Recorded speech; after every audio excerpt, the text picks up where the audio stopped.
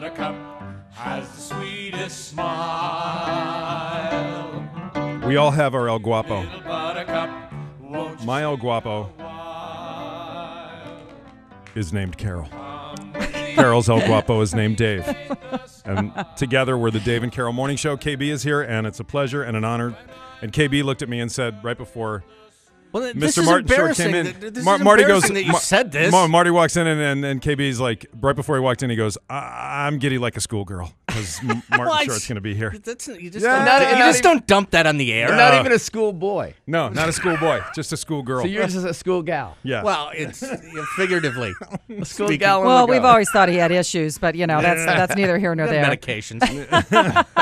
Well, thank you so much for coming in. We really my pleasure. appreciate it. This is beautiful. We're in the middle of a neighborhood. We are, and that's Yeah. what's so great about it is because we can hear the dogs barking. You know, we can watch the neighbors' yards be mowed.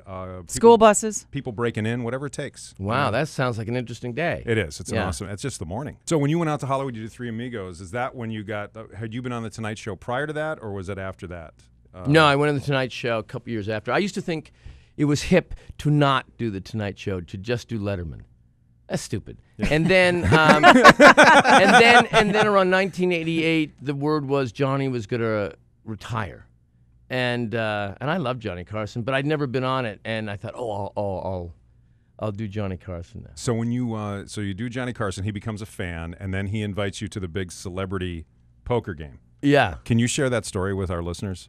I was at this poker game. There's a poker game that still goes on in different forms, but it was Steve Martin and Carl Reiner and Johnny Carson and Neil Simon and Barry Diller, all just billionaire legends, and me, who had just bought a house based on 3 films I was going to make, and as I signed the mortgage, 2 films fell through. I mean, it was that kind of thing, you know? So it was like, and I was going there, and I said to Steve, so wait a second, how?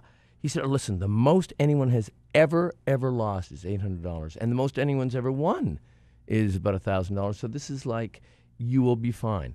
And within 3 minutes, I was down $1,200. I didn't even know it was happening. And then it was very hip and elegant, you know. And we would play, and then we broke for dinner. And I was nervous, and I'm losing, and I'm sweating, and I'll try to explain to my wife what happened. And then at one point, Johnny, and I'm nervous, you know, because all these people are famous.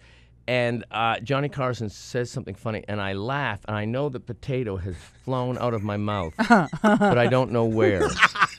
And I just continue to look around, and I see it's on Johnny's hand right here. Oh, yeah. Man. And so I didn't know whether to say anything, and then I looked away. I looked back and was gone. I just assumed he ate it.